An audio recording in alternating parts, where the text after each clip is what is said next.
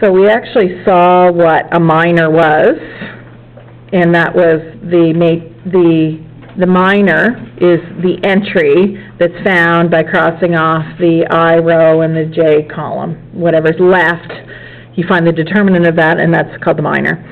So if we were asked to find the matrix of minors, we're looking for the matrix M11, M12, M13, and so on.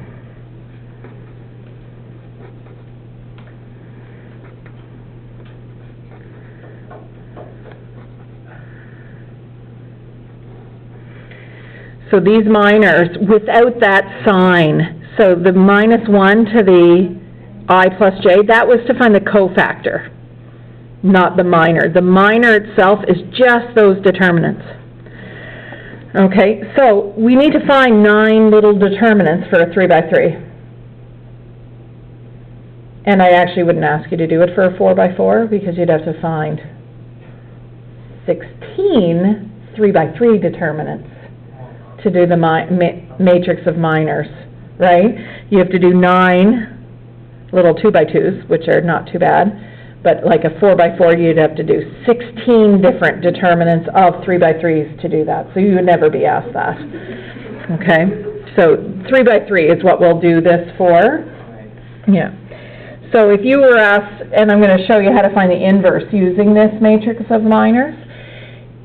To do an inverse of a 4 by 4, you just have to row reduce, because this method would actually be longer, but it's kind of shorter for a 3 by 3. Okay, so let's do it. I would just probably list all of these, 1, 1, 1, 2, and so on. So each of these is found by crossing off. So you have to pay close attention, because if I put lines on these, you're not going to see what happened. But maybe you already know from what we already did. So if we're looking for the 1, 1, you cross off the first and you write those numbers. 1, 4, -1, -3. All right. And then that determinant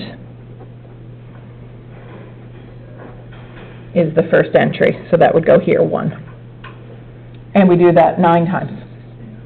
So for 1, 2, so if we cross off that, and I don't usually put lines on it because then you mess up your matrix. So 3, 4, 0, -3.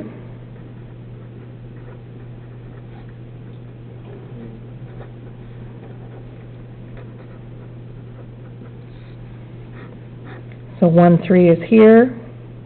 So 3, 1, 0, -1.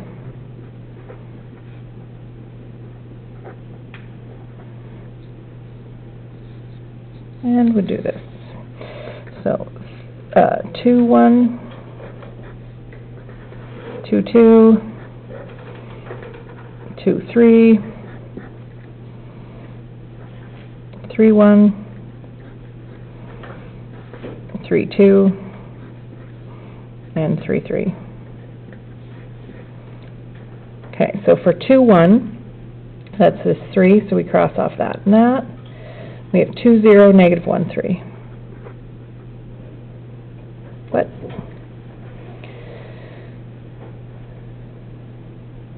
-3. 2, 2, -1, 0, 0, -3.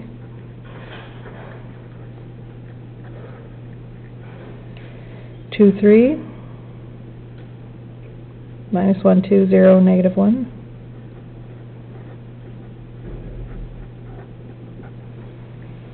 3, 1, it's here. So 2, 0, 1, 4. 3, 2 is here. 1, 0, 3, 4. And 3, 3 is here. -1, 2, 3, 1.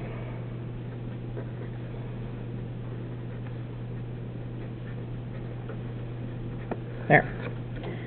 So you make up your matrix, making sure you put them in the right order. 1, -9, -3.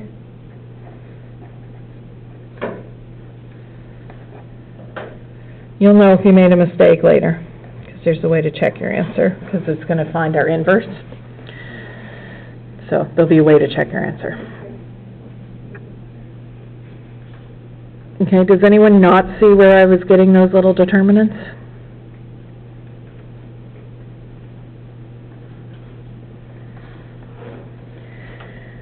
Okay, so that's the matrix of minors.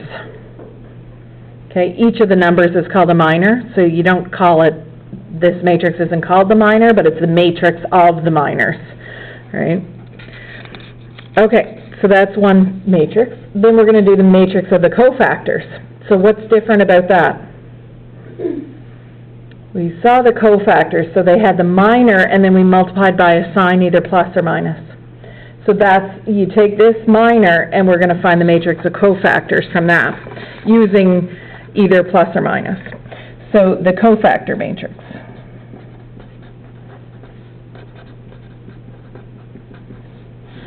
And this one's called C,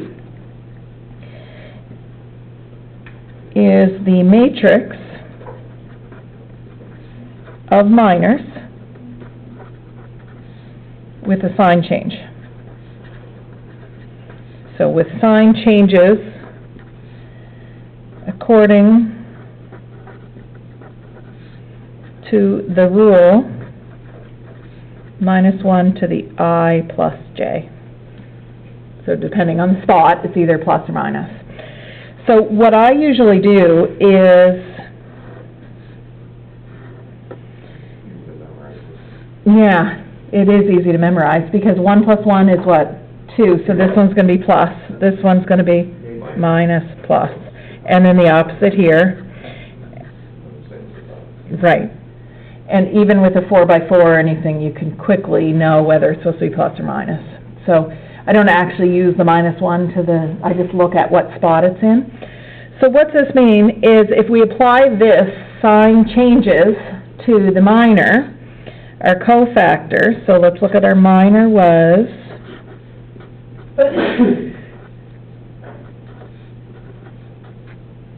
does anyone make sign mistakes in math a lot? Yeah. So, me too. So here's our minor from our other page. What I do is I write the cofactor matrix, just write the ones that stay the same first. So I find it gives you less mistakes. So the ones that stay the same are those plus. So the 1, the -3, the middle one, 3, the 8, and the -7. So those all stay the same. So I just write those first, and then I carefully change the sign of the other ones. I find that works so much better than trying to say, okay, don't change the sign, change the sign. Don't change the sign, change the sign. Don't, right? You get very confused, and especially when one's a negative and you have to change the sign to a positive, so on. So now change the sign. So that's a -9. It's going to be a +9, 6, -1, 4. So those ones we change the sign. All right? So that's the cofactor matrix. So you find the minor matrix, and then you find the cofactor matrix. Next, the cofactor transposed. This one's easy because we just transpose it. So 1, 9 minus 3, 6, 3 minus 1, 8, 4 minus 7. So far, so good? Okay, next, find A times C transpose or C transpose times A. They're going to be the same. C transpose is not the inverse, though. Usually when we multiply two matrices and they give the same answer, it's the inverse, A times A inverse. And what does that give us when we multiply the inverse?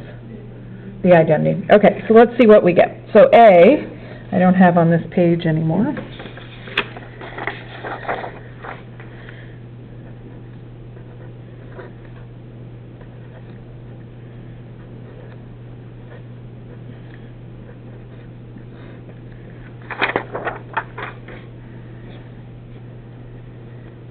There's A.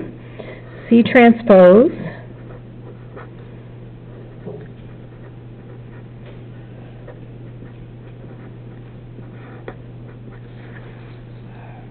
we multiply. So this is on the homework questions. I'll post them tomorrow. I just used my calculator because the numbers were kind of big in these. So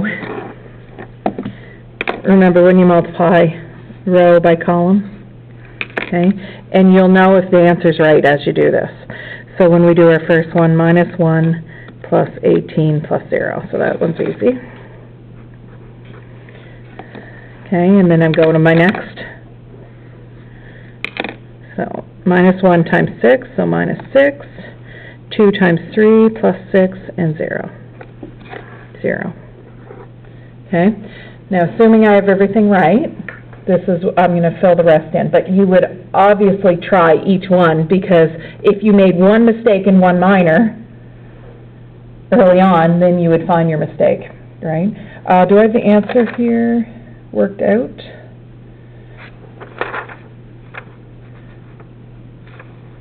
I don't. Oh, so I'm going to just keep multiplying to be sure, because I don't have the answer right with me.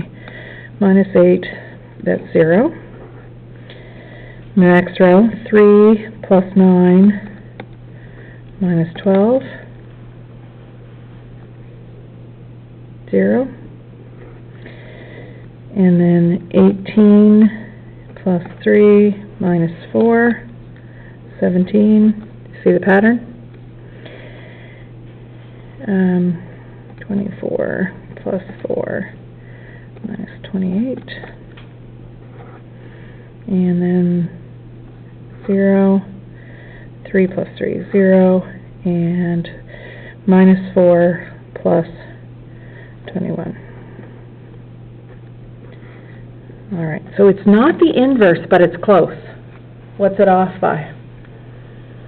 17, which is the determinant. So the determinant of A is 17. Okay? If when you do the cofactor transpose times A and you don't get the same number, you made a mistake. This is how it always ends up. What if the determinant were 0? What answer would you get? All zeros. And that would just say the determinant is 0, which means it doesn't have an inverse. So if we have A times C transpose is equal to 1 over the determinant of A times I. Oh, no, sorry. That doesn't make sense. I'm getting ahead of myself. Determinant of A times I. Right, so we had A, C transpose is equal to 17I. Do you agree? That's 17 times I. Right? So, if we divide both sides by 17, we would have 1 over 17, A, C transpose is equal to I. So, remember, a constant can move around anywhere. So A times 1 over 17 C transpose is equal to I. So this is A inverse. So A inverse is 1 over the determinant of A times C transpose. C transpose is called the adjunct. Just another word for you to remember. So sometimes they'll say, find the adjunct of A. So they're looking for C transpose.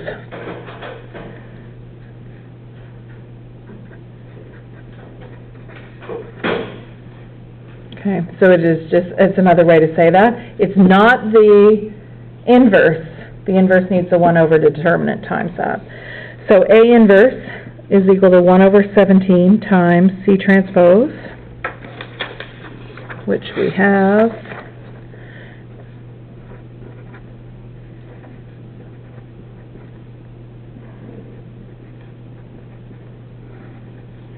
You could multiply this 1 over 17 in or leave it out.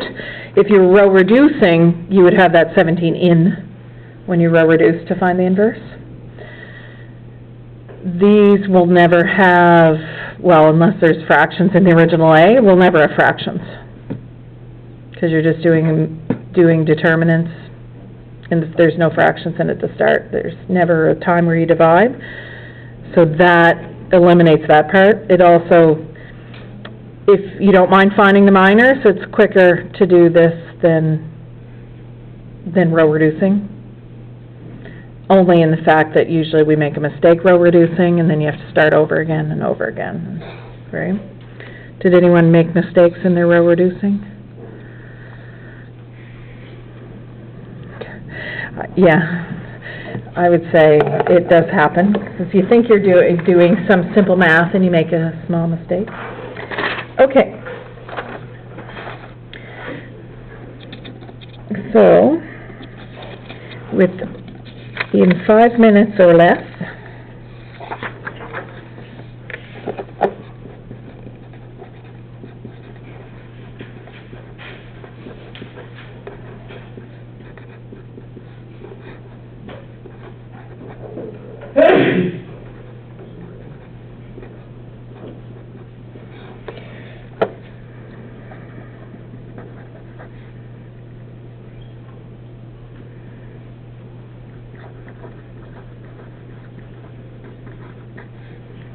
also using the adjunct method, okay? We're using the minors or whatever.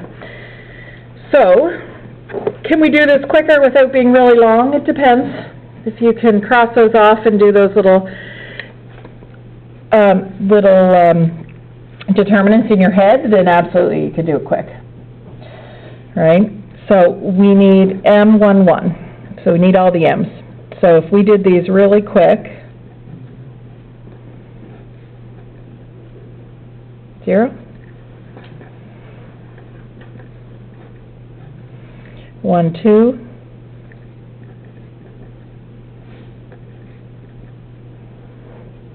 minus a minus 2, be careful with that.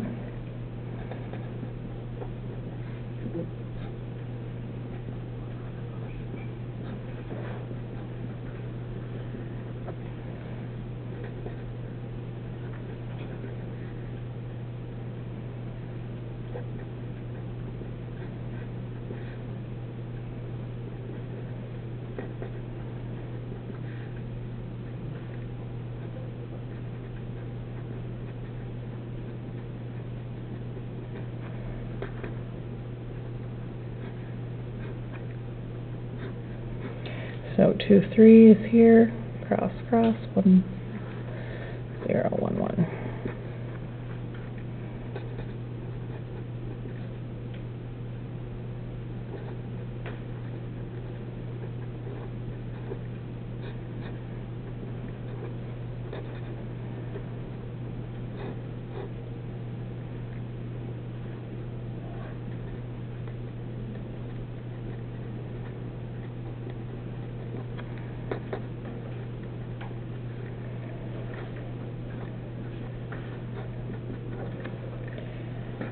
Okay, so if you're just copying those, you can copy them and try it on your own. If you did it yourself without trying to copy, you should end up with what I have. Maybe. If someone found a mistake, tell me.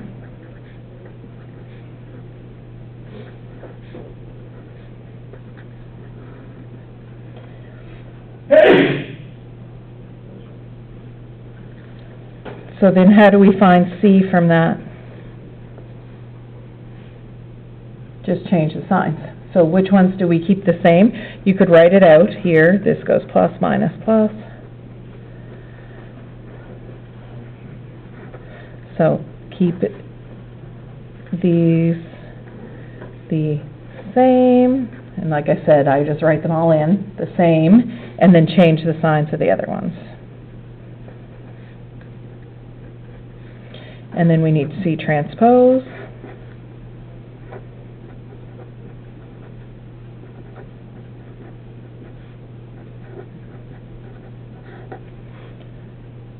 So pretty quick.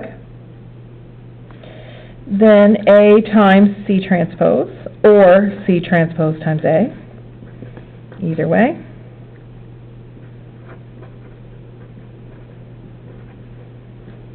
So I'm just writing A, and then C transpose.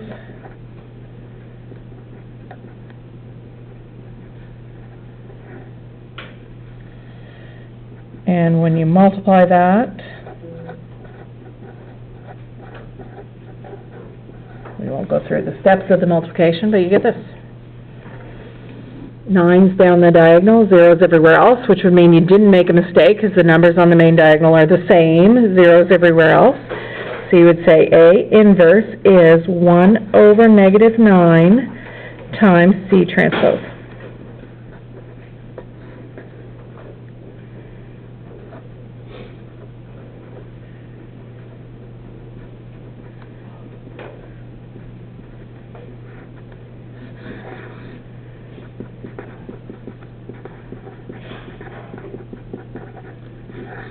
And the determinant of A and the inverse.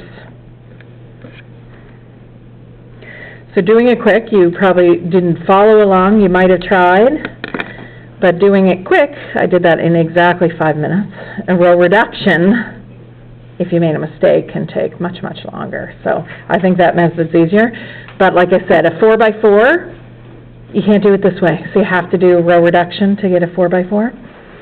So what we'll do next class is 3.2, which is still on determinants, and it's all properties of determinants. So we'll do that next class, but tomorrow I'll post the lectures for today, the homework of section 3.1. So I'll post all that in the morning.